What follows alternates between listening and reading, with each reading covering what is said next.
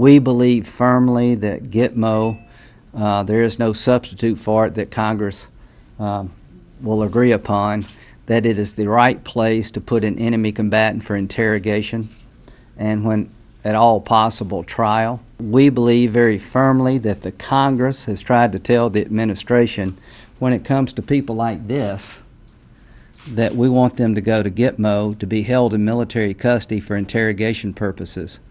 So we're putting the administration on notice.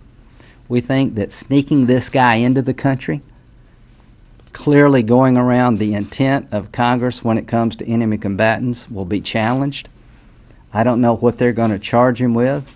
I don't know the details of what they plan for this gentleman, but I do know this. If this man, the spokesman for 9/11, is not an enemy combatant, who would be? This guy didn't rob a liquor store.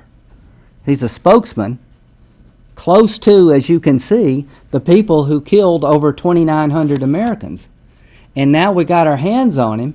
Why in the world are we treating him as if he's some common criminal? And why in the world is he not at Guantanamo Bay being held by us under our terms and conditions, as long as it reasonably takes to get good intelligence